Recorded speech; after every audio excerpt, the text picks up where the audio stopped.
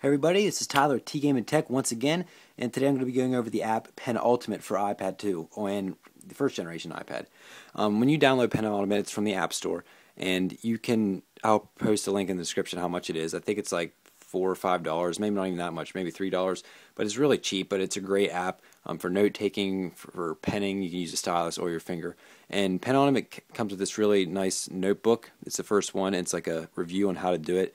So it says tap here to open this notebook. You tap on the page numbers to go to the next page, and that was easy. It basically gives you some instructions how to go from one page to the next. So it says go onwards. Pen tool you have it right now. So it says to draw a house below. I'm using my stylus. There's my nice little house. Isn't that awesome? It's an awesome house.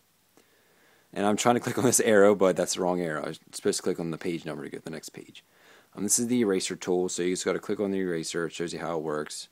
You just click and it erases. And this says no need to be shy. You can always hit undo. Undo's up here. You might not be able to see it on the video, but it's right here. So you can click on X and clear the page. And you're like, oh crap, I don't want to clear that page. All you need to do is click undo. The page is right there. There's different styles of paper. If you click on this paper right here, line paper, graph paper, plain paper.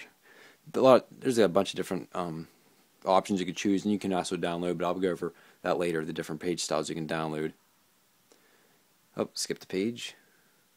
Write in color, so you can write in different kind of colors. If you hold down the pen icon, you have your different colors there and different thicknesses. So we'll change it over to red, and you can just draw like that. And I can just undo what I just did, because it doesn't look very nice. And I can do a little squiggle I had earlier there. And it says to see all pages in the notebook, pull from the corner. So there's a little grid you can see, and then it brings all the pages in the notebook. And if you drag it back over, you go back to the page. And it says you can reorder pages. So if I want to move a page around like that, I can move it out wherever I want. And this also works with your finger too. I'm just using a stylus because I think the stylus really goes well with this app. And says touch my notebooks to make your own. It says that's it and enjoy, and it goes to the next page. So that's the end of the Penultimate little notebook they give you. But that's not the end of the review. So I made an own notebook for my actual review. It says hi, this is my Penultimate review. So we're just going to go through here some different things. This is just a little picture I drew. I guess there's birds in the sky. Now there's a red bird. These people are happy because they're being in Penultimate. There is one thing, there's only 6 colors. That's kind of a bummer. There's other apps out there. I know I have this Bamboo app. It's pretty much the same thing as Penultimate, but it has a bunch more colors, more customizable. But that really is kind of pathetic. There are only 6 colors. I mean, where's your yellows and your oranges? I guess they say red's there for those reasons. But I mean, one shade of blue and one shade of green.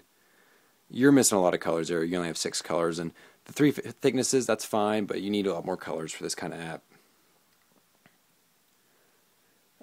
I just did test like drawing with my finger. Hi, you're watching T Game and Tech. Subscribe. And this is with my stylus, and I just think the stylus is easier writing than with my finger. The one thing I don't like about this app is you can't like single page customize stuff. Like you can tell like this is like plain notebook paper. If you change the paper, it changes the whole notebook.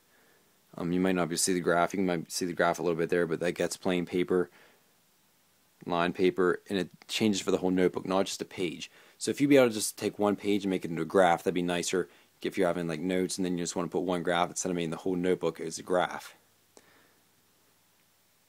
And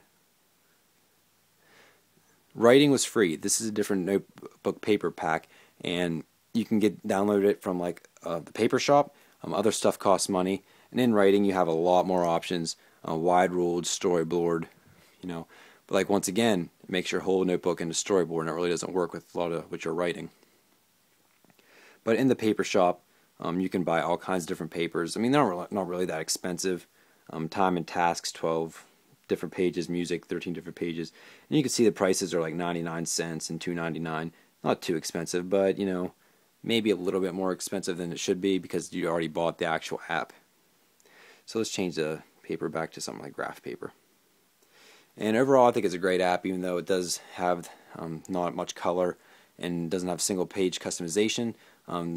Notes, color, size, thickness, and exporting. At least it does have color. There are some out there that don't have any color.